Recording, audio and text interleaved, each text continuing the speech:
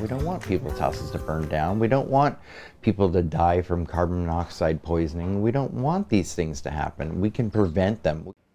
That's an important message because as temperatures cool, it is that time of year to talk home heating safety. Unfortunately, every winter, someone's house will go up in flames because of home heating appliances. Sometimes it's faulty equipment or appliances that aren't properly maintained. In any case, there are ways to prevent those fires. KTVB's Gretchen Parsons spoke with the experts and joins us live with some good safety tips.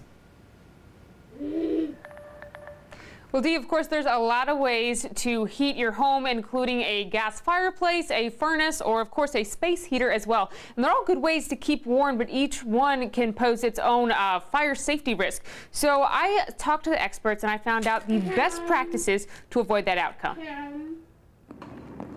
About half of all of our home heating fires start in December, January, February. So, October and November is a great time to really start to be prepared for that. Boise Fire Deputy Chief Romeo Gervais says being prepared means calling a professional once a year to get your appliances checked out, even if you just moved into a brand new house.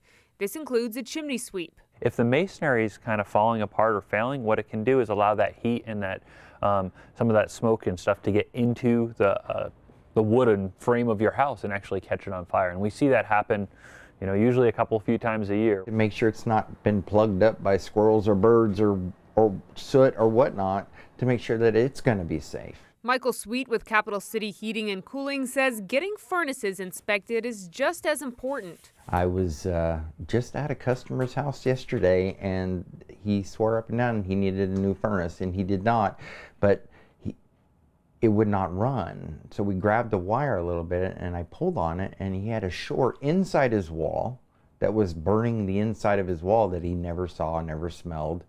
And it was a short on the high voltage line.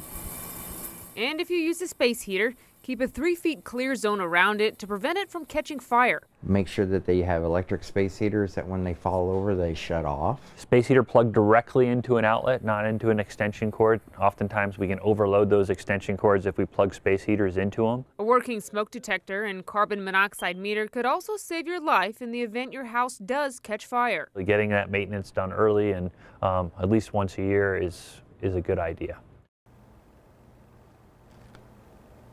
Also, heating lamps for chicken coops or even pet reptiles like snakes and lizards, those can also be a hazard, just like the space heater. So be mindful of what those heaters are up against. Make sure you have a little buffer zone so they're not burning anything.